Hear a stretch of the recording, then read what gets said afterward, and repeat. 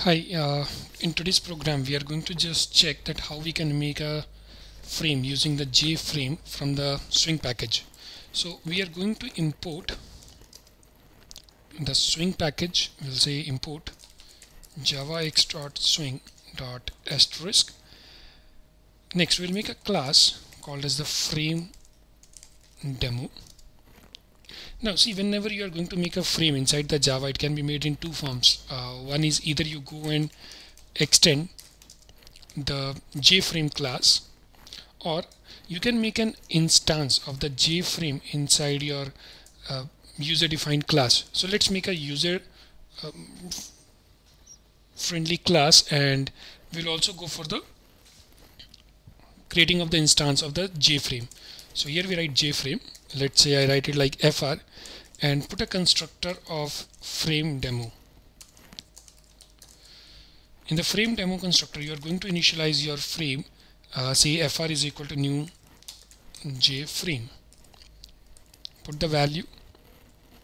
Now this parameter that you are providing to the constructor of the JFrame would be something like text value that will come in the title bar of your frame. So let's write it like my frame. Now I'm not writing up any more methods over here. I'll just go and make a main class by saying public static void main string arguments.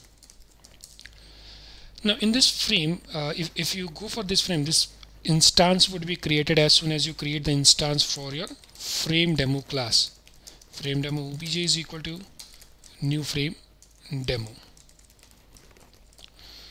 Now my frame object would be created because I'm declaring up a variable for the JFrame and initializing it up.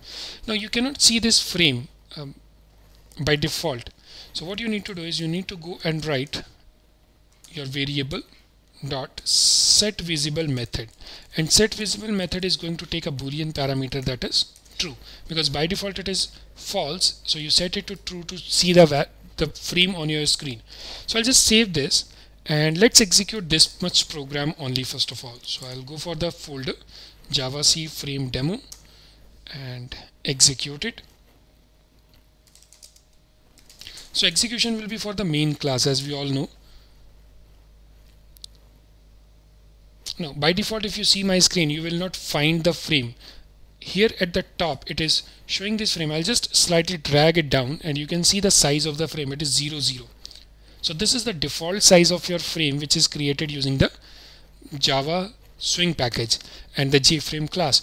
Now there are few properties by default which this frame is possessing. One is it is having a 0 size. Second, this window is not having any sort of getting free from the memory. So here what I'm going to do is I'm just going to close it, and you will find that the program does not exit in your console. So you press a Control C and the program exits. So what you are going to do is you are going to just put up some changes in the default behavior, like writing up set size. Right, so once you give set size, you can put it the X and the Y. So these are the pixel 200 by 200. Second, I say the default behavior. The default behavior of the frame on closing should be exiting the program. So I'll say set default close operation.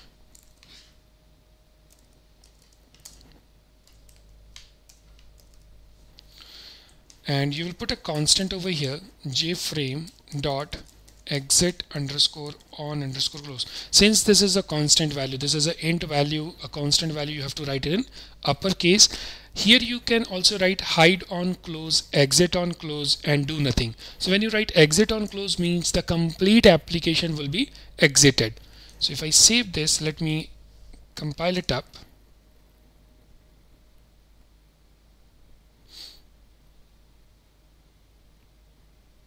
Right.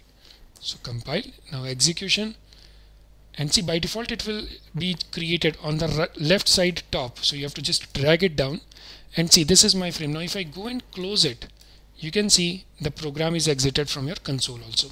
Right, this you can try because here you cannot see like whether I'm pressing the Control C or not. So you have to try this operation on your machine. Now one more thing over here is we can set the location also for your frame. So I'll say set location, and location will also be given in two int parameter.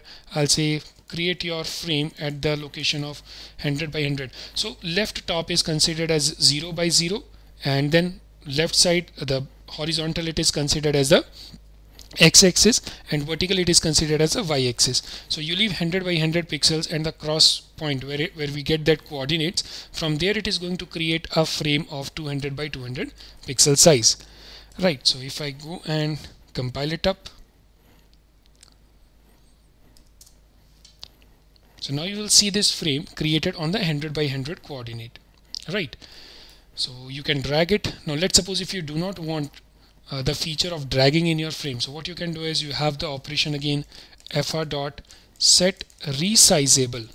Now this is something which is by default true, so what you will do is you will just make it false, that it should not be resized. So compile it up.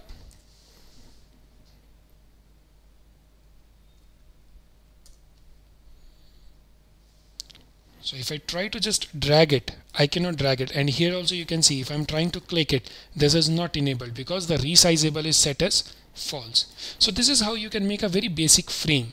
In the next video we will see that how I can create multiple number of the frames and connect it with creating up some buttons like next and the previous. Thanks everyone, bye.